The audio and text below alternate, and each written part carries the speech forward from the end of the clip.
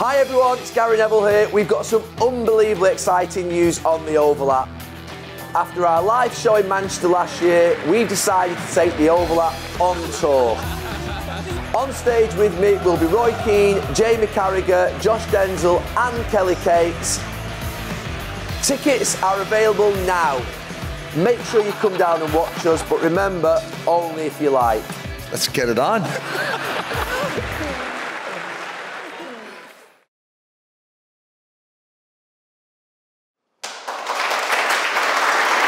Hi, and welcome back to the Overlap Fan Debate, brought to you today by Sky Bet. We're going to dive straight into it now. I know he's been itching to talk about it all along. We are going to discuss Manchester United. Didn't go great yesterday, defeat, but what have you made of Erik ten Hag so far, Gary? I think he's had a good start, very good start, in difficult circumstances. You know, the transfer window was a shambles. You know, I know that many may feel that at the end they got it right through Casemiro coming in and Anthony, but still, those players should have been with him, you know, at least a month or two before the De Jong situation. And Arnautovic, all the sort of Rabiot stuff, he had to come through all that. He had the transfer request from Cristiano Ronaldo on the eve of pre-season. That's obviously continued to rumble on right the way through, even to this day. He's had the Harry Maguire situation where obviously his captain hasn't been in form. He's had the two bad defeats at the start of the season. So I think overall, considering what he's had to come through, I think he comes through really well through the period. I don't think United fans, would ask for any more. But I mentioned it before on Chelsea, the money that's been spent, you're still looking at the team and thinking, you know, you're still thinking he needs to actually strengthen in all areas. I made the statement last week. That I think all areas? Pardon? In all areas? Absolutely. I don't think there's any area in the team that you wouldn't think at this moment that the club need to strengthen. I mean, up front, I know that Everton have just been talking about the front three there. I think United's front players, I think that they're the least talented out of the top six. I think I'd swap every other club's. Chelsea's the only one I'm a little bit like that about. But I think every other player, every other squad in the top six forward players, I would swap for ours. You think that they've spent all the money on, obviously, Sancho, doesn't always play, Martial, in and out. We've got to the point now where we're relying upon Martial to come back. Martial has been written off by 99.9% of Manchester United fans as being a signing or a player that would no longer contribute to the club and feature for the club. We're now actually waiting for him to come back. That's the position we're in. So I think that up front is a real problem. Midfield, I like the midfield. I like it. We've got 5 players in there. We've got Fred, McTominay, Casemiro, Fernandes, Eriksen. I like it. Will it win you a league? No, it won't, I don't think. And the back four isn't strong enough yet because there still isn't a partner for Martinez. Martinez has done better than I think most of us thought. The full-backs, I think we still need strength in depth. I thought it was interesting when I asked Erik ten Hag about Dalot after the game last Saturday, I forgot, West Ham, where Dalot was absolutely sensational in that second half, heading the ball away at the back post. It was the best I've seen him defend. He was brilliant. And I said to him about, does that solve your problem at right back? And he said, no, I still want another right back. He almost said those words, but said, you know, we need 2 right backs. So I think even he's saying he needs another right back. There's no doubt we need potentially a partner full time because Varane is looking like he's always going to get injured. It's unfortunate. You know, we talk about the Calvert-Lewin, but he's always got an injury. So I think there is still areas to strengthen in all parts of the team, but the manager's done really well, I think. Okay, what about you, Adam, as a Man United fan? What have you made of Erik ten Hag? I'm buzzing with the manager. I think, obviously, the result against Aston Villa wasn't ideal.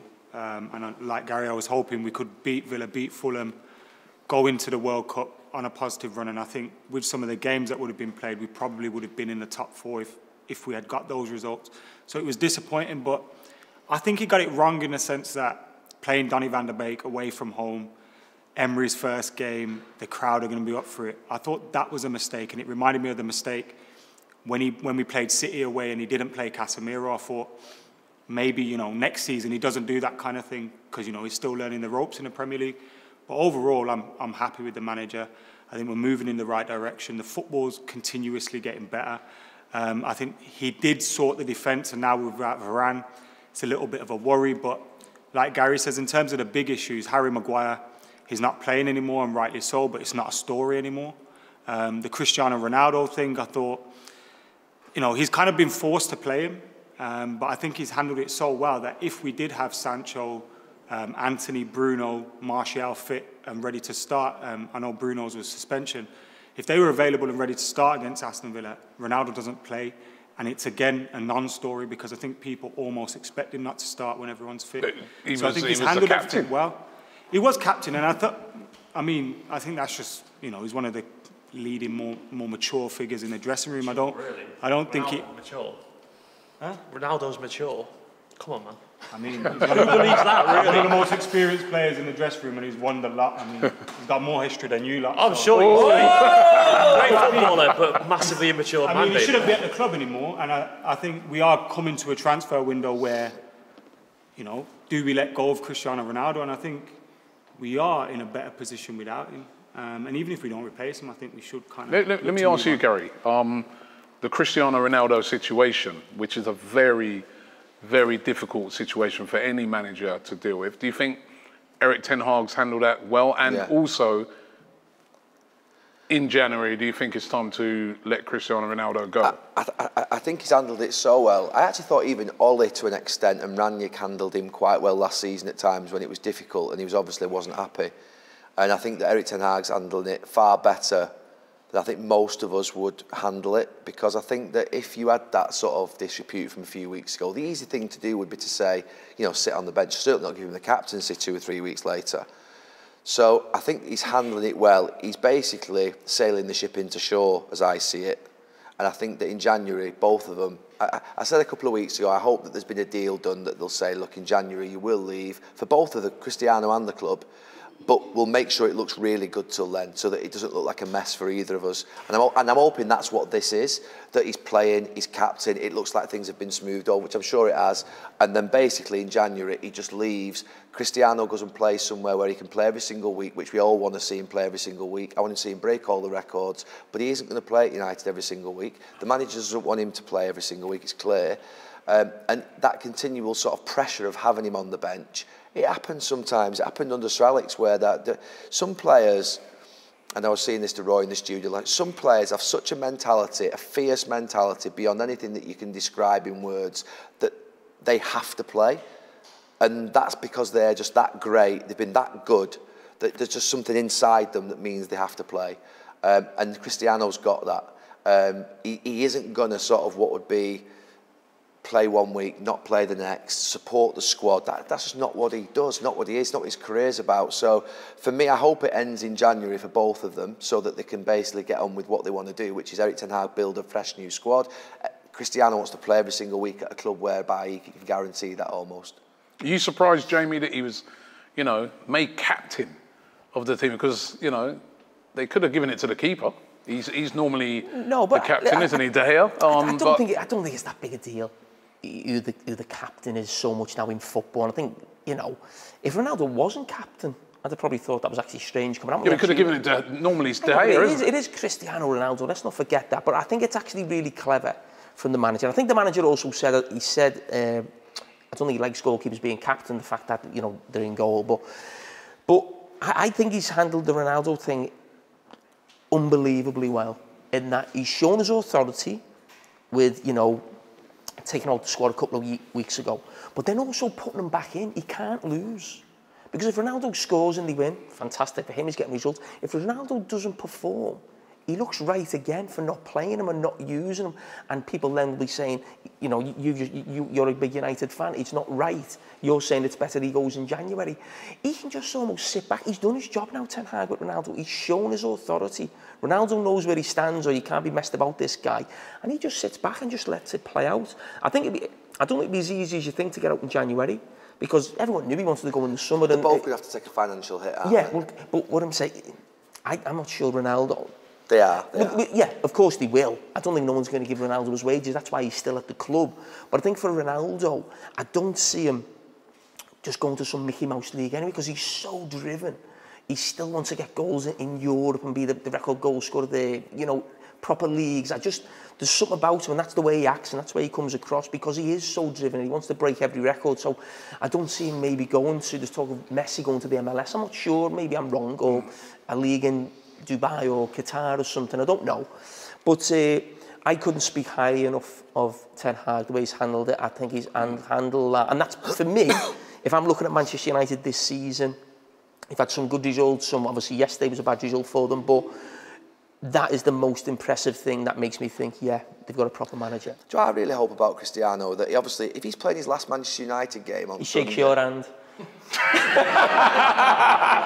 Please, Cristiano. No, You bottle that one, dude. What happened? Come on. He's got to talk this, isn't it? Come on. Have you watched your Have you watched your clip? Man, he's not my mate. Have you watched your He's your mate. He's not my mate. He's not now.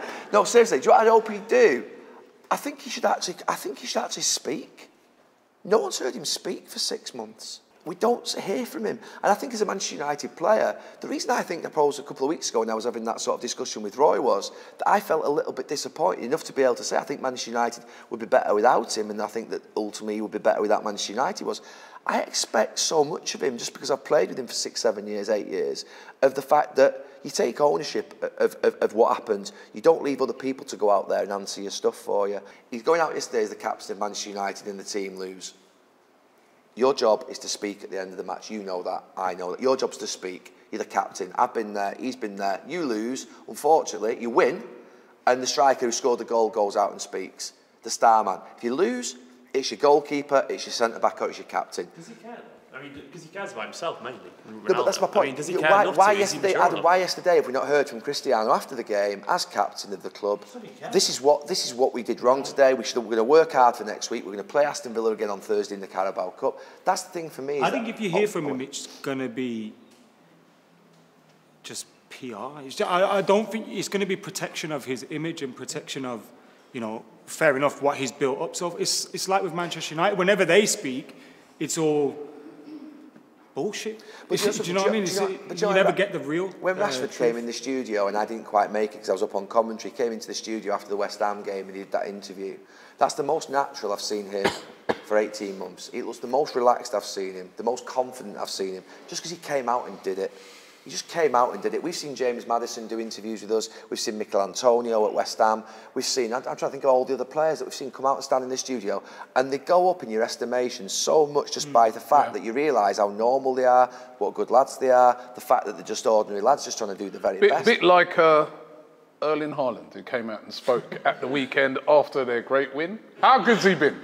Incredible, genuinely. I tweeted back in July when we signed him, I've got a feeling he's going to redefine what goal scoring is in the Premier League, simply because of De Bruyne. And I remember chatting to you as well last time we were on the overlap, saying how he wasn't going to make the difference between 100 points and whatever. It was more that he was going to kill games off earlier, which is happened. You know, City looked more comfortable a lot earlier on in games because he's on another level, ruthlessness. We can talk about Jesus, of course, being wonderful for Arsenal, but he sort of wasn't what City needed. We have so many honest, incredibly hard-working, talented footballers, but we needed a killer, you know, an absolute ruthless killer in front of goal. And Haaland he's programmed to score goals. He's absolutely ridiculous, and that's what City needed. If we didn't need someone who's going to work hard and run up front, Haaland's come in and everything about his game is suited to Manchester City Football Club. You know, with Kevin De Bruyne and Bernardo Silva and all those people feeding to him, he also has that. Probably something that City have lacked for a while, actually. Genuinely lacked since Aguero, maybe. And maybe even Aguero didn't have it in the Champions League as well. I can say that honestly as a City fan. But I think Haaland has that mentality, you know, that we talk about Ronaldo and people like that. He has that superstar aura where it goes his way. We just didn't know whether he'd settled, did we, in the first season? That was the thing. That was the question. I honestly never understood it, because I think everything about his career showed it for Norway, for Molde, for Salzburg, for Dortmund. At City, there are examples of players not settling in that first season. Goals, aren't it? It's just chances. He could have done. He proved at the start of the season. Didn't need any touches. Just needed a chance to score. I actually think, even though he's been amazing, I still think there's more to come, unfortunately, in that. I just think the way City play, because teams drop so deep, I think he could be absolutely devastating, sort of like seeing him sprinting from the halfway line onto sort of through balls. There was a goal, I think, against Brighton where the goal does come from deep, the goalkeeper goes long, and he knocks someone out the way and then puts it in. I think we could actually see more of that if he was playing for a different team, but the way City play. And the thing I love about, you talk about his mentality. When you watch him play and you watch him, you look at him and you think, he's a bit mad, this fella, in a good way. Even like, I remember Pep Guardiola trying to hug him when he come off a pitch or something. He was like, he wasn't even looking, you know, Pep Guardiola's like the greatest manager in the world. He's not even like, and he's just like knocking even Pep out. He's not even in his head, I think he just thinks, you know, no one's on my level, even the manager. I know what I've done. Did you see against Fulham, obviously, the goal last minute, he went over to Pep. Yeah, but what I'm saying is he's got them eyes where he just, like, I always get asked, when I do Champions League, it always comes up, like it did Messi, Ronaldo, Mbappe, Haaland. Yeah. And I always say Haaland, and I just say it's because of his eyes. I just look at his eyes, and I don't think anything. Do you remember when he missed the chances in the Community Shield and he had that look afterwards? And I mean, it's fair, you said you weren't worried about him then, but that look was he's got the eyes where I don't think he's intimidated by anything. Any player he comes up against, who he plays with, who he's against, he just thinks, I'm going to score 2. How many goals do you reckon he'll get this season? Well, what's he on now? 18 and 12 at the moment. 18 and 12 for him personally. He's going to get 40. Yeah. 40. Oh, so he's got 12. He's got 18 and 12 Premier League games. 25 games left. He needs another 14 to match Salah's record. He's going to do that easy. He'll have a game where he scores 5 goals or something like that. I have to say that, to be fair, the Manchester derby, I've not seen a performance like that for a long time in the Premier League. And City have been a great team, Liverpool have been a great team for the last few years. But when you talk about something that just makes you go, what the hell was that? Which is very, you know, sometimes Barcelona 10, 12 years ago when you see a performance, or maybe there's a moment at United where you just think, wow, you know, when Cole and York in Barcelona, or where maybe when Ronaldo, Tevez and Rooney were together in 2008. But there was a level that you saw that day from Haaland that was and like... Foden as well, to be fair to him as well. Foden as well in that game as well. Yeah, but that game was to me, was just, that was a different level. That told me that they're going to win this league. They're actually a canter. Sometimes I can imagine a team that's that good gets a little bit bored when they're playing against a sort of a team that's less than them. They need motivation to be able to continually get up. But I think they'll absolutely coast the league. I really do.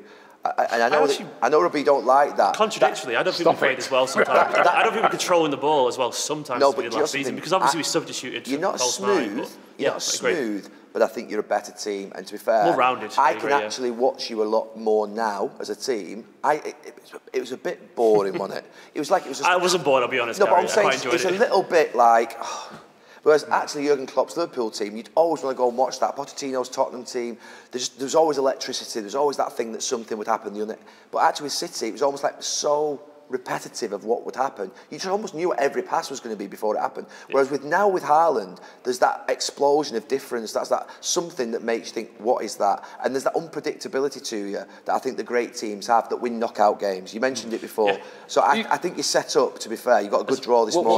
It's a shame he's not going to be at the World Cup, Haaland, isn't it? Oh. That's great for us, City. That's great for Is it though?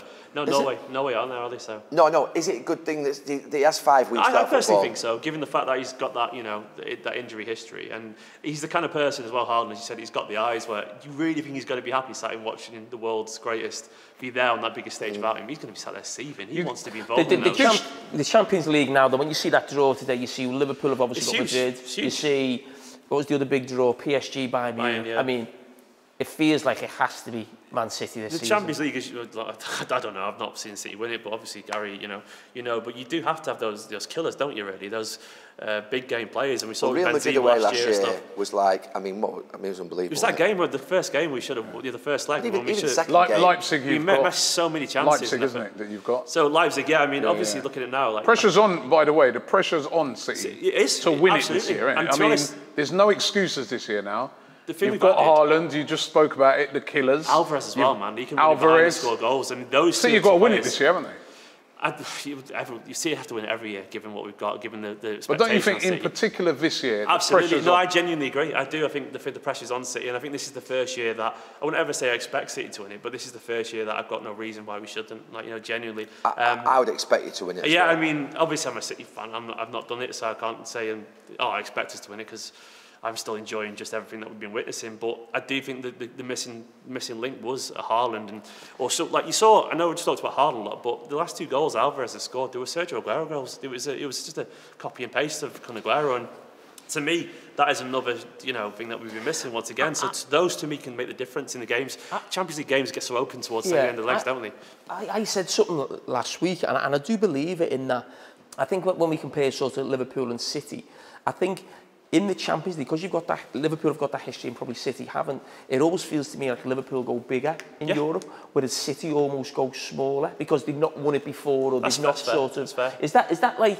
Do you feel like yourself, and is that something that, you know, the fans feel? You don't actually believe, because you haven't won it before, you always believe something's going to go wrong. Because in the last few years, something, you know, you look at Madrid, or you look at, you know, the goal against Tottenham, you know, Raheem Sterling. Do you always feel as if, like, it's not for us to win it?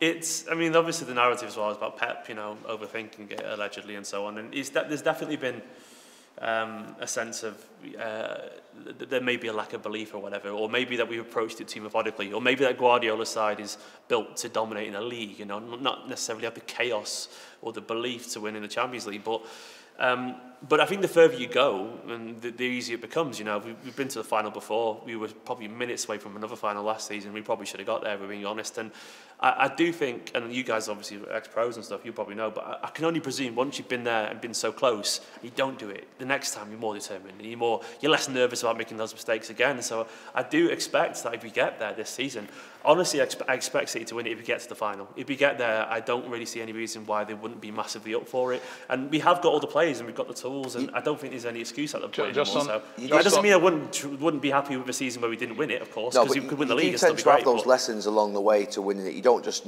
ordinarily win it. It's Ferguson all the time, didn't it? I think what you've had against Liverpool, what you've had against Real Madrid, those types of clubs, actually they're the clubs that will cause you the problem in the Champions League, because they don't have that inhibition around the competition. So if you played Liverpool in a semi or whatever it might be, that's where your problem could come, because of the history and the fact you go into Anfield. Yeah, that's where but you will come through one of those tests at some point. I think. I think it's a matter of time before you do it. Whilst we're on the European football, I just want to ask you both, right? Because in the Europa League, Barcelona, Man United, that could have been a Champions League final years ago, and Liverpool versus Real Madrid in the Champions League. I mean, you both excited for those two ties? Yeah. I mean, those are unbelievable. Get a little day trip there.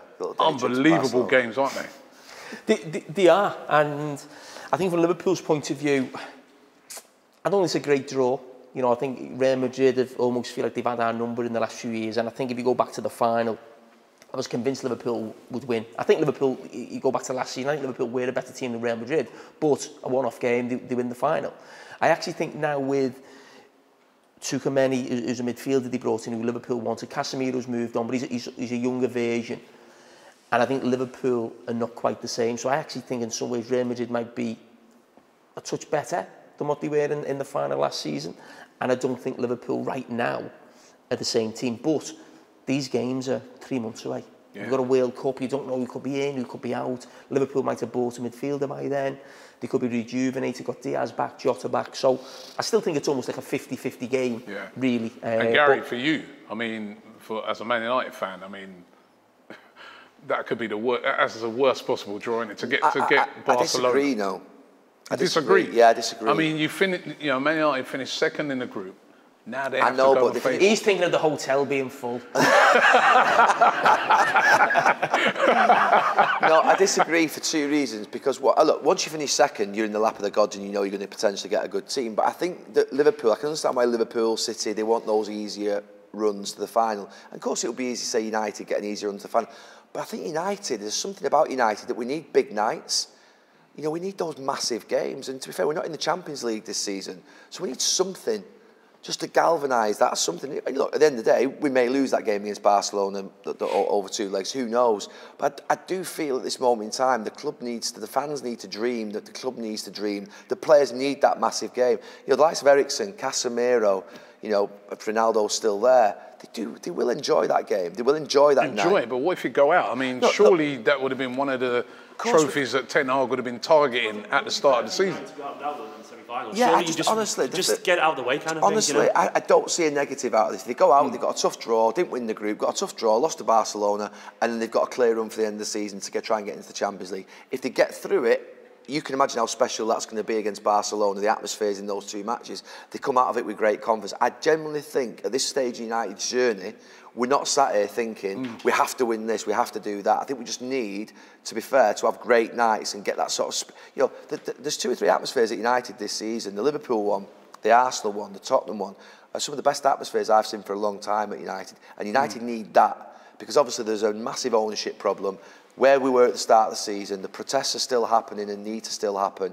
So they need those big nights and those big moments. I'm not as down about that draw. I can see why Liverpool would be, because they want to get further in the competition. But for United, it's not critical that we win the Europa League this year. It's not like, yeah, of course, I'd love to win the Europa League. Eric Ten Hag to get a trophy, get us into the Champions League. But I also think that, to be fair, you finish second in the group, you're going to get a tough team at some point anyway. Moves on nicely to my next person that I wanted to speak about. Somebody who beat United in a Europa League final, Unai Emery. Back now in the league. Of course, he didn't have a great time of it at Arsenal, but he got off to a great start yesterday. For Aston Villa, do you look at this, you guys, and think, that's a great appointment? I mean, he's got a lot of pedigree, hasn't he? And it's a great appointment. I mean, to be fair, you'll know how I spoke about him, because I was in Valencia for 4 months, and there were a lot of people at Valencia that worked with Unai Emery who said he was the absolute best. He was brilliant, and obviously his record, what he even did last season at Villarreal, what he's done at Sevilla. He outperforms, he punches well above his weight, he gets the best out of teams probably when they're underdogs. You saw him yesterday, he loved that. He loved that, the idea of being the underdog. I think at Arsenal, timing, situations maybe wasn't quite right for him, wasn't right for the club, and there's a lot of expectation at Arsenal. I think the fact that he is a big manager, I think at Villa now... Elite manager, would you class him as an elite? When you look at all the things he's won... I think he's an elite manager. It depends what you class as elite. Elite might be different. Elite's obviously different for you. It's not. You might be saying he's got to be the Champions League to be an elite man. An elite manager's got to be a Champions League winner. I think he's a top manager. I think certain managers are right for certain clubs. He's been to Paris Saint-Germain and Arsenal, and didn't go particularly well. Done okay, but not particularly well. Whereas he's had his success with Valencia, getting them sort of in the top four year after year. Seville. Europa League, going to Villarreal. These teams are basically Europa League teams. So that's what Villa should, I always think, aspire to be. In the top 8, almost in Europe, basically what West Ham have been doing for the last few years. That's where Aston Villa should be, biggest club in the Midlands, and you've got no one better if you're going into that competition. So I really do think it is a great appointment, because I think Villa is the perfect level for them. All right, we're going to move on to some of the Midlands clubs now in the Premier League. Let me start off with Wolves. We've got Finn here. Finn, are you worried about Wolves at the moment? I mean, when I saw some of the signings they made at the start of the season, I thought Wolves would have a good season, but it's all gone wrong, hasn't it? Yeah, you and me both. It's been a bit of a back down to reality, really, the last few years. I mean, I never thought I'd see my club in Europe, at Wembley, and I've seen that, and now it's right back where you belong almost. So it feels more natural in the relegation zone or the Championship, but as you say, with the signings, I mean, we're breaking records for Núñez. I mean, Pep Guardiola said last season, one of the best midfielders in the world. So to get that praise, Wolves fans were buzzing. Guedes as well. I don't know whether you've had him at Valencia, Gary, but no, but I know about just him. After. Yeah. He was at Paris Saint-Germain as well, wasn't he? Yeah. So he's done the Mendes tour as usual. So yeah, on paper, even when we sacked Bruno, Wolves said that we feel that this is the best squad we've had ever. But a big thing's been the transition from the 5 to the 4. I know probably commentating on Wolves games in the past hasn't been that interesting. We'd win 1-0 if we did. We'd always disrupt the big 6, have boring games against the bottom teams. So we've gone to this 4 and we still can't score goals, and we're conceding a lot more. So the loss of Connor Cody, Jamie's boy, has been big as well. So I don't know really where we go from here, but bringing in a European winning manager, it's looking good now. Nuno towards the end tried to change it from a 5 to a 4, didn't he, as well, to become more expressive. But no manager seems to be able to have broken that sort of, what would be that sort of, that system block that seems to be there. Well, even when Bruno came in straight after Nuno, we tried it in pre-season. I think he quickly realised, right, we can't do this. Went back to the 5. And last season, we weren't great either. I think it was a lower mid-table finish, but no blame was ever at the manager, because it was sort of, right, he's working with Nuno's players. This is built for a 5. We're not going to score goals. It's going to be like 1-0 wins, but we were happy with that. Now it's 3-0 losses. Well, you had a couple at the weekend. I remember that. You scored a couple. We did get 2. Yeah, I'm sure we must be lowest scorers in the league still. So 2 was big to add on. If anyone's lower, then I feel really sorry for them. I think we're been really poor. To be honest. Yeah, horrible. But I'm used to not scoring goals. It's just the leaky defence. So you've got rid of the famous back 3. It was Cody, Bolly, Sace, and now they've all gone in one summer. If you are going to transition, maybe a little bit slower than that, because I was seeing now, it's not really a team. Jamie, what are you making of Wolves? I mean, the manager situation as well. I mean, they're in a right mess at the moment, It just feels a little bit flat. You know, you've had that sort of, as you said, finishing 7 twice, I think, under Nuno. It just seemed to, like, just become boring, didn't it? Really. And when you were getting Wolves games for Sky, you're a bit like, oof. Yeah, sorry. You know, it just felt like that. You know, just the same sort of thing. But it felt like that from your own supporters. Never felt like there was a buzz or an excitement after you'd had those initial DJ first was alright. I few used to love the DJ from whenever I was over there before. Yeah, that was Friday night rise. Yeah, it was all good. Yeah. What do you think about the new manager? Is it Lopetegui? Lopetegui. Probably a bit too good for Wolves. Yeah, very happy with it.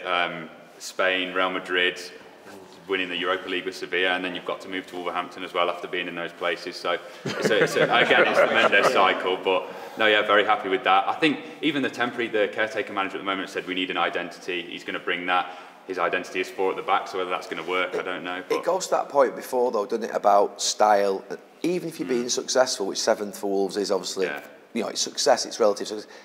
The fans will eventually not be happy if what they're watching is they won't accept it anymore. They might put up with it for 1 season, 1 trophy, but they will after sort of like a 2nd season, 30, they'll start to say, I want more than this. And even us, I've spent most of my life in the Championship. You finish in Europe, but fans do get picky, like we were saying with Tottenham and Conte. If you are playing like that, they want something more. And maybe, I mean, you've seen with Stoke, teams like that, you want something more, and maybe you were better doing what you were doing. But hopefully, yeah, with the new manager, we'll Okay, let me, Chris, a Nottingham Forest fan, another one of the Midlands clubs, of course, promoted to the Premier League this season, spent a lot of money, brought in a lot of players. What have you made of it so far? I mean, it's a bit of an impossible job for your manager, isn't it? Yeah, I think he's probably had the hardest job in the league.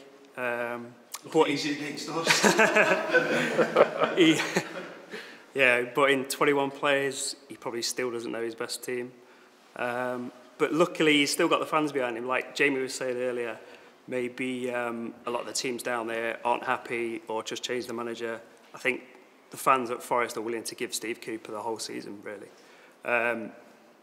You know, we were 20 odd years out of the Premier League. He was the one to bring us back. He's going to get this season, I think, if the owners, are a little bit trigger happy. But I think we'll give him the season. He needs to find his best team. He needs to do it quickly. But do you think Forest are good enough to survive?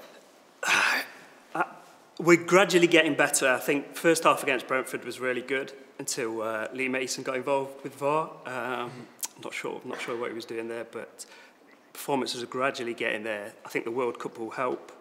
We've not got too many going away, so we get to learn more about his players. Maybe bring 3 or 4 more in. I know that sounds a bit ridiculous. Yeah, just got to give Steve Cooper time, and I think we may just sneak there. We've got to hang around. Okay. You know, I know Steve Cooper well from his time at Liverpool, and it's going to be tough for you to stay up. Yeah. You know that. When you say you'll get the end of the season, the fact he brought you up from the Championship, do you think they'd change the manager if you went down, or you say he's the best person maybe to take us back? Well, yeah, for me, it would. If you're looking like you're not good enough, you keep him because he's the man you want in the Championship. It's like we saw with Farke, brought Norwich back up again, didn't he? So yeah, I think you keep him. Whether we go and spend a bit more money after the World Cup and the performances are not improving, and we're still maybe have a chance, do the owners go, okay, that's the time we change and try and stay in this league? That'll be the time. But whether, I'd personally give him the whole season. I think he's a good manager. I think we don't know what his ceiling is. If you brought someone like a Benitez in, that was rumoured early on in the season, that you probably know where that ceiling is. I think with Steve, he's still a pretty young manager. He's not had too many years in senior football, really. Obviously won the World Cup with the England youth team. So, okay. Yeah, I'd definitely give him the end of the season. Okay. Whether we're going to be good enough, I don't know. It's a brutal league. Leicester, obviously they've kept hold of their manager, and they're really picking up over the last few weeks. Great win for them at the weekend. Some great goals in that game, by the way. And James Maddison, he's on fire at the moment. I mean, does he make the England squad for you two? Gary, you first. I think it's going to be the big thing this week, whether he does make the squad.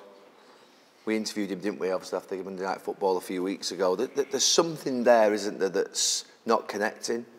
Because maybe Gareth feels like he's got Mount, he's got Grealish, he's got Foden, he's got players of that ilk. He's been playing better than probably take Foden out of it. He's been better than him, hasn't he? Yeah, but I think those three, Mount's a constant for Gareth Southgate. He's definitely going to be in. Grealish is going to be in, and Foden's obviously going to be in. So he's already got three.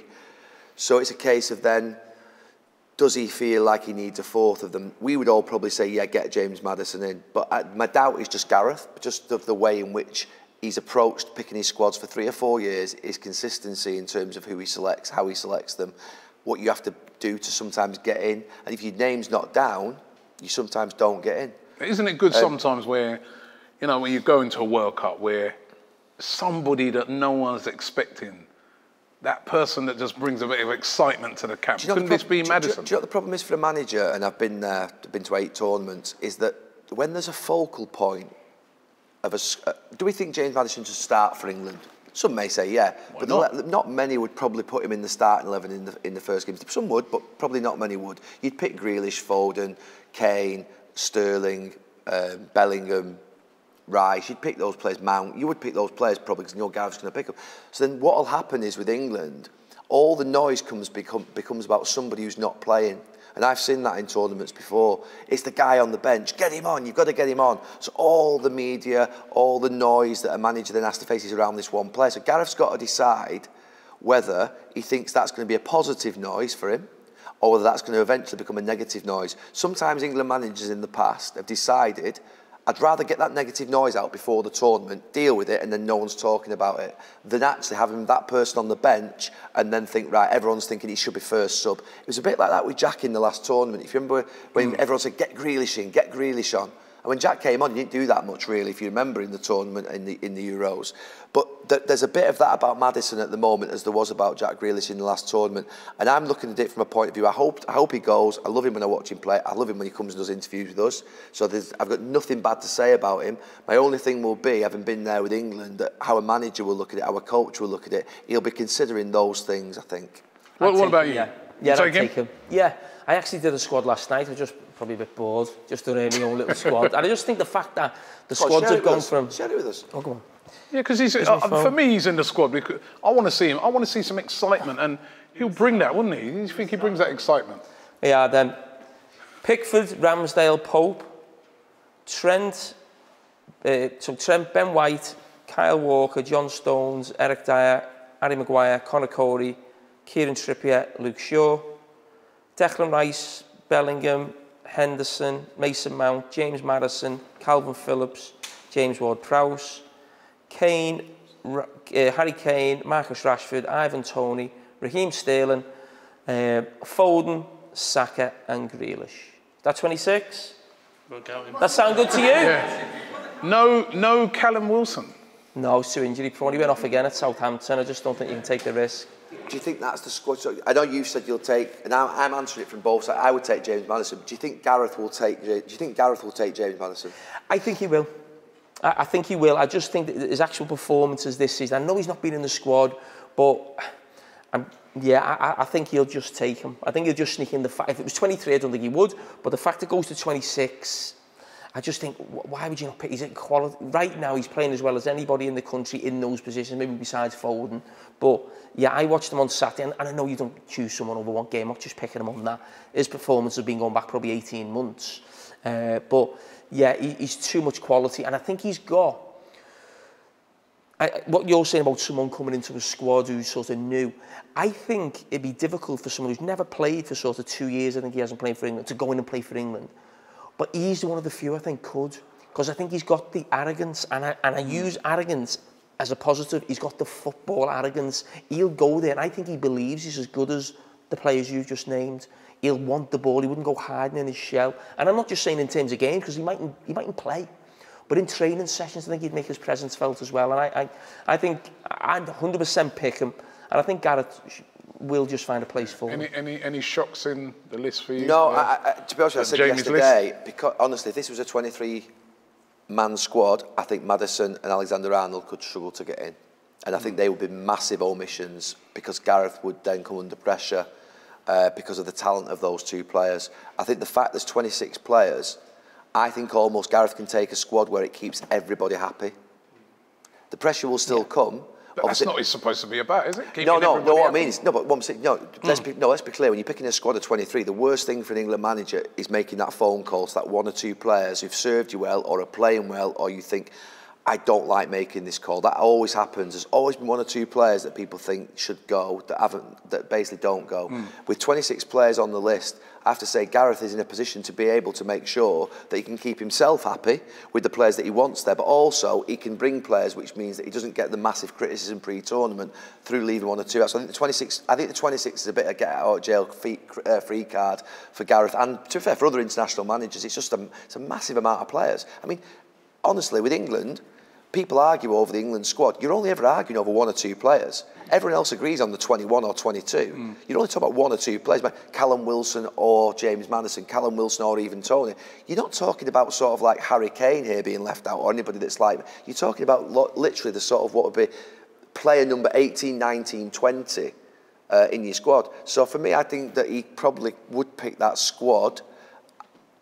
I think the problem will still come if we lose a game in the group, or if some get to a second round game, and then all of a sudden Alexander-Arnold's not playing and England don't score, or Maddison's not playing and we don't create a chance. The problem will still come with those two players down the line, I think. Okay, let's move to Leeds. We've got Connor here. Of course, a few of your players will be playing against England in the World Cup for America, isn't it? Yeah. So that's going to be interesting. But you've got a US manager as well in Jesse Marsch, and he's turning the corner now, isn't he? I mean, or no? Yeah, your expression says no. Yeah, I'm a little bit more cynical, but it's the style of football for me that I'm not 100% convinced on. I think in the Premier League you have to have possession, and it's all about turnovers, kicking the ball up as quickly as possible and then recovering that ball in the attacking third. And Leeds have really struggled with that this season because teams, Bournemouth have done it, Fulham have done it, they just clip the ball over the press, and then because Leeds press in about 5-6 units, we're exposed, we're vulnerable. And it's funny against the top teams, so Liverpool, incredible performance, but it's because Liverpool are trying to pass through us. And the pressing units work, then it's effective. But if you just get simple tweaks, playing the ball over, route one, Big Sam-esque, Leeds really struggle with that. And I think Leeds fans are understanding, I know we've turned a corner a little bit, but the long-term view is it seems very vibey. It seems very vibes, at the weekend it seemed to be Alan Road pushing the side on. We came back against Bournemouth, but Bournemouth should have been respectively 5 or 6-1 up at the time. Fulham should have been 5 or 6-1 up at the time, going into the break at half-time. So I'm a little bit more cynical about it. But he has turned the corner a little bit, 2 wins in 2. But for me, the jury's still out. But is there a thing with Jesse Marsch? And we met, was it his first game for the club or second game? It was at Wolves, I think, wasn't it? Wolves, yeah. You two And it's almost one of them. I thought Leeds could go down last season. I thought, is it one of those things that because of, not necessarily who he's following, but just because of the fact that there is a little bit of the fact that just because he's American, there's always the jury's out from day one. Almost like is he ever going to be accepted? And that's not just by actually Leeds fans. Do you know what I mean by that, don't you? There's a bit of that mocking of Ted Lasso. Yeah, there's a bit of that mocking sort of. Was it Bob Bradley? Was that Swansea, was it? Yeah. There's a bit of that mocking vibe, isn't there, around sort of Jesse Marsch? Does that come from, I mean, that you're talking about football in general? Yeah, not from us. But is that favourite Leeds supporters as well? The fact he's American. Jamie, there's definitely a stigma there, yeah. But I think we've been quite accepting as a fan base, but it's definitely there. Yeah, it's definitely there, and I don't know what that is because No, I can feel it. Yeah, you can just judge a manager on his performances, don't you? And he's turned 2 in 2, and I wouldn't say Leeds fans are looking at him and thinking it's because he's American that we want him out or anything like that. But there's 100% something there about that. But the American lads who've come in, Tyler Adams and Brendan Aronson, who've played in his systems before, have adapted really well. But the rest of the team's really struggling. We don't play with width. And I don't know if you can do that in the Premier League. Yeah, that's the difference. I noticed with Bielsa. Bielsa had real wingers. Exactly. He's very narrow. Everything's through the sort of middle. And it's the thing with Calvin Phillips as well. So Calvin Phillips came into the system and he struggled because Calvin gets the ball, drops between the centre-backs and is pinging it left, pinging it right. But suddenly, everything's central. Everything's narrow. It's all about turnovers in their phase. And it's I don't know if you can do it in the Premier League. You've seen Ralph Hasenhüttl sacked. He plays a very similar sort of style. I don't know if it's going to be a long-term sustainable thing for Leeds. I think to lose Calvin Phillips and Rafinha though in the summer for a club like Leeds, who was struggling anyway last season at times, I think just massive. Huge players. You can't lose those two players. I mean. You think they're going to be right this season though, Leeds? I think the back four is really poor individually. I don't know whether to do with the system, but when you sort of see them as players, you always feel there's mistakes there.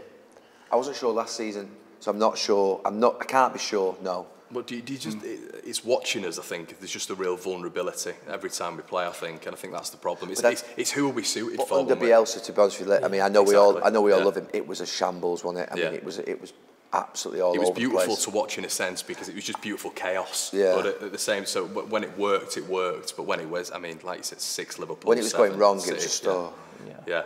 Okay, but let me move on to Gary. We've got Gary here as a Bournemouth fan. Sorry, Tom. My apologies. It was all going so well. It was all going so well, Josh man. Denzel wasn't getting invited back. Did you say it was called Gary then? I did say Gary, yeah. There's none of them left. Well, no, there is. Their manager, Gary O'Neill. See, Good point. Gary O'Neill, he's well, you tell us what the job that he's done. I mean, coming under really difficult circumstances, has been doing really well. The past couple of weeks, the wheels have fell off a bit, and you were ahead in those games. Yeah, that was a disappointing thing. Obviously, alluded to the Leeds game there, where we're 3-1 up. We were 2-0 up the week before. So, yeah, from a mentality point of view, that's a worry. Not just with O'Neill and the staff, but the players themselves. And if we, were to go ahead in the next game and then they pull a goal back, is that going to be in their head? But I think Gary, to be fair to him, he's come in after a 9-0 defeat at Anfield, and then he went on a 6-game unbeaten run. And the way he steadied the ship has been impressive. He's not been a manager, and he's come in and he's picked them lads off the floor. Everyone here, I think, probably predicted Bournemouth to come 20th this season. As I'm sitting here now, we're above that dotted line. So, we can't be too despondent. And, apart from the fact that Wolves are getting a new manager, and it sounds like you might even buy more players in January, which will probably cause us some problems, and we're definitely going to be in it till the end.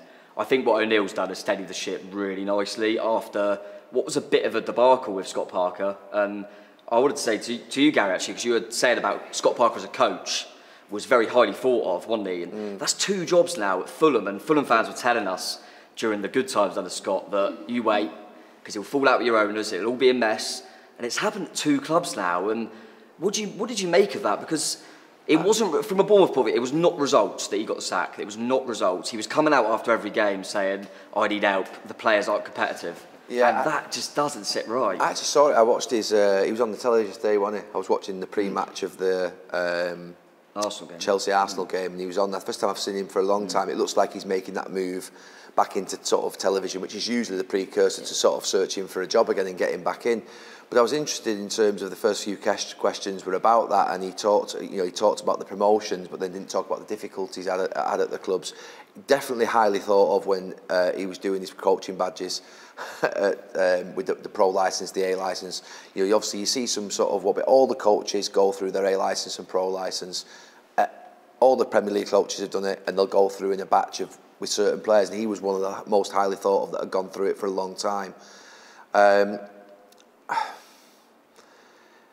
don't know where he goes from here. I don't know what his next job would be. He did start to make noises. I suspect with Scott. Look, he's probably one of them that wants to design his own exit. Make sure he exits on the terms where it looks like he wasn't supported. Some managers have that in them to be able to shape it in such a way. You were the master of it, Rafa Benitez, who, to be fair, always felt like he was shaping his exit as though it was nothing to do with him. He was doing it at Newcastle, where he was turning the fans on them. I mean, the fans were against the owner anyway, but he was turning the fans even more on the owner, sort of by the day. And I think Scott maybe just does a little bit of, he's smart, he's clever, he's probably recognising that he's going to be fighting relegation with Fulham and Bournemouth, and actually, what can he do about it? No manager could handle this type of situation. We hear that rhetoric sometimes from managers in interviews, and he had a little bit of that. But it'll be interesting to see where he comes in next. Yeah. What level he comes at. I suspect for the time being, he's always going to be, because of his promotions, fancied by those clubs that are trying to get out the Championship, and ultimately never going to be top half of the Premier League. That's the jump he's got to try and make. What about the manager you've got now, Gary O'Neill? Does he? I know you've got new ownership. Yeah. Does he keep the job? I'd be shocked. I don't think the plan was ever to give him the job personally. And the dip in form isn't going to help him. But I think it was always him come in, as I use the phrase, steady the ship. you know, kind of get them players off the ground and keep it close until we get to the World Cup and the break, and then we'll look again. I'll be very surprised if he got the job. As I say, if we were to achieve our goals and stay up, we'll be thanking Gary Neville for the job he's done since he's come in. But I can't see it. My only fear is I don't see a lot available to Bournemouth. We can't, you know, obviously Villa have just brought in Emery, for example, and there's Rafa Benitez. With Bournemouth, we know, you know, I'm in a good spirit, so we've just thrown away two goal leads. That's Bournemouth, right? We're all right. We're happy to be competing at this level, but I don't see managers, even Sean Dyche, I don't see him coming to Bournemouth. And Sean Dyche is out of a job, but I don't see, why would he come to us, really, when he could probably wait for probably a bigger club? So my fear is I don't really see where we're going to go. There's been links with Knutson, who's at Bodo Glimt, who was in Arsenal's group in the Europa League. And he's had that similar journey as kind of Eddie Howe did with Bournemouth, a lower team. He's built them up long term. And the Norwegian League finishes very soon. It would make sense that we've kind of not done anything. There's not been any links. But yeah, my only concern is who we go for, because there doesn't feel like a lot out there at the moment. Okay, we've got Russ as well, a West Ham fan. And finally. No, it's not like that. It's not like that, right? It's That's W. how I feel at the moment, Robbie. W, innit? W's at the end, isn't it? You know what I mean? Alphabetical, you know what I mean? Always bottom. I've got a question for you, though.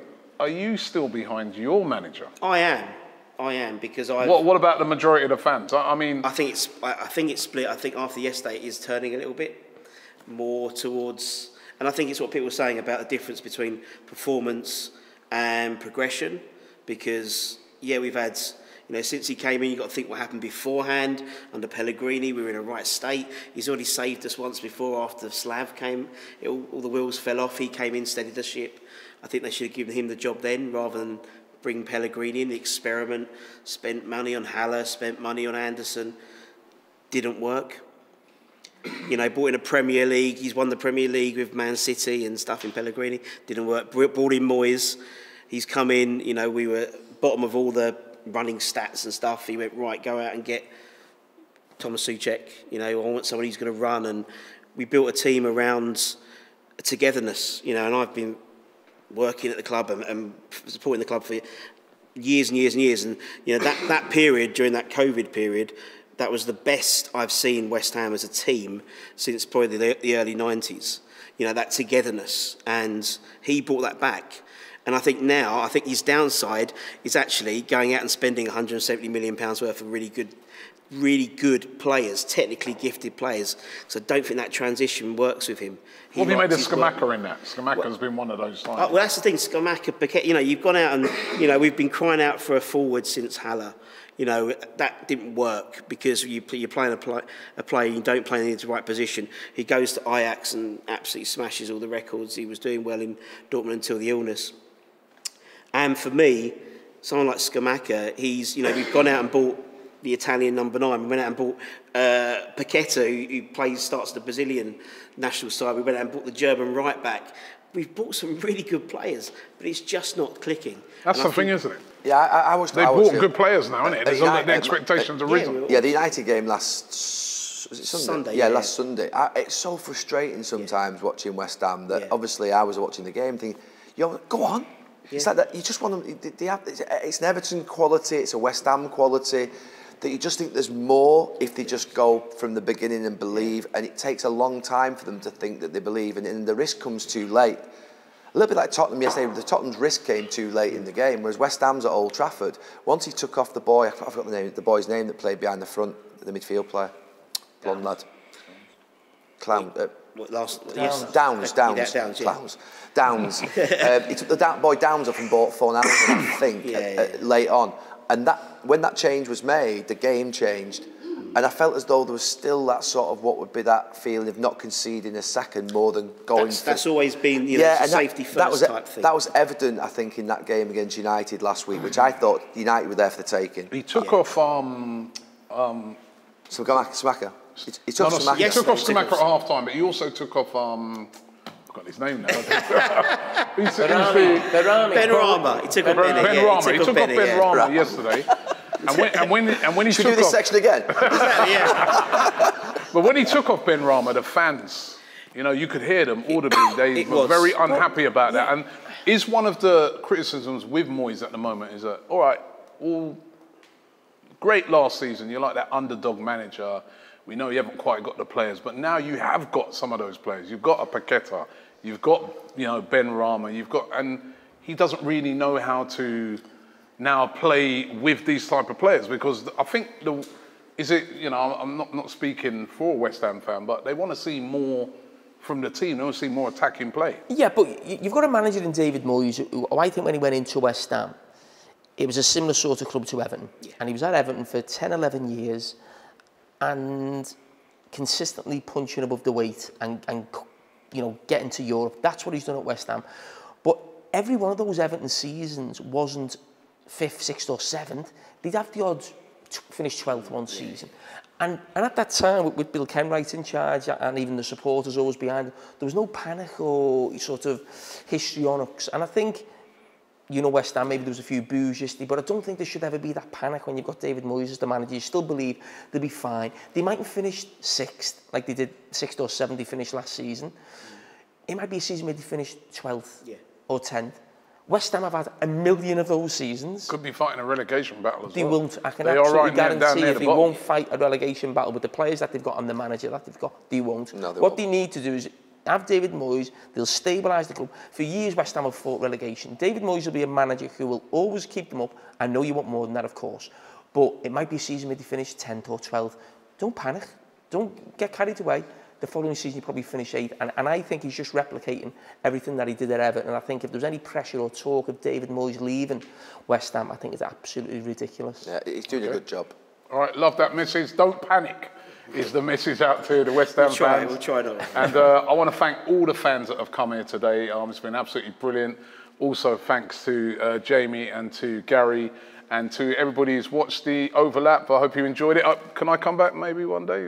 Of course. I'd prefer you there. I know I'm not as good looking as Josh. I'd prefer you there than with your Arsenal shirt on, to be fair. What, intimidated by that, eh? All right, well, listen, thank you very much, and we'll be back next time.